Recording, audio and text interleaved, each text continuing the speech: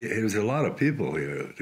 I just wanted to say hello. I'm Lance Henriksen, and you're going to see Pumpkinhead, Stan's first and only film that he directed at Forbidden Worlds Film Festival in Bristol.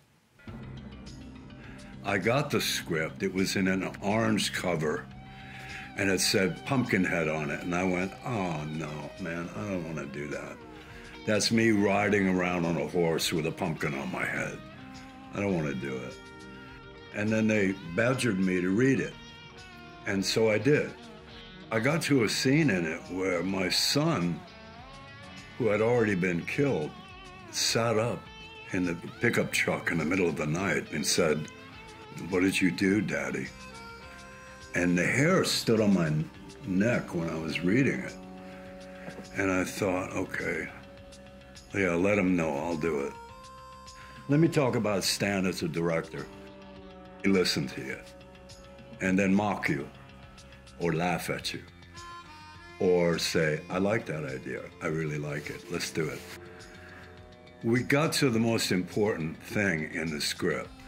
I said, Stan, we got very little time to prove that I loved this boy, my son. My grandmother was a Laplander, and she ran in Norway with the caribou.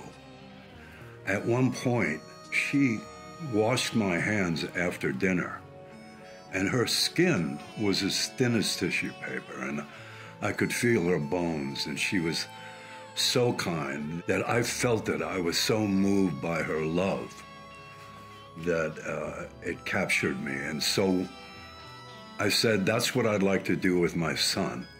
We're working in the vegetables on the porch, and then I take him out and I wash his hands and tell him about his grandmother. And Stan loved it. He just said, yeah, we're gonna do it. And it made the movie believable because it had an intimacy and it had a love and it was expressed. I hope you enjoy the movie.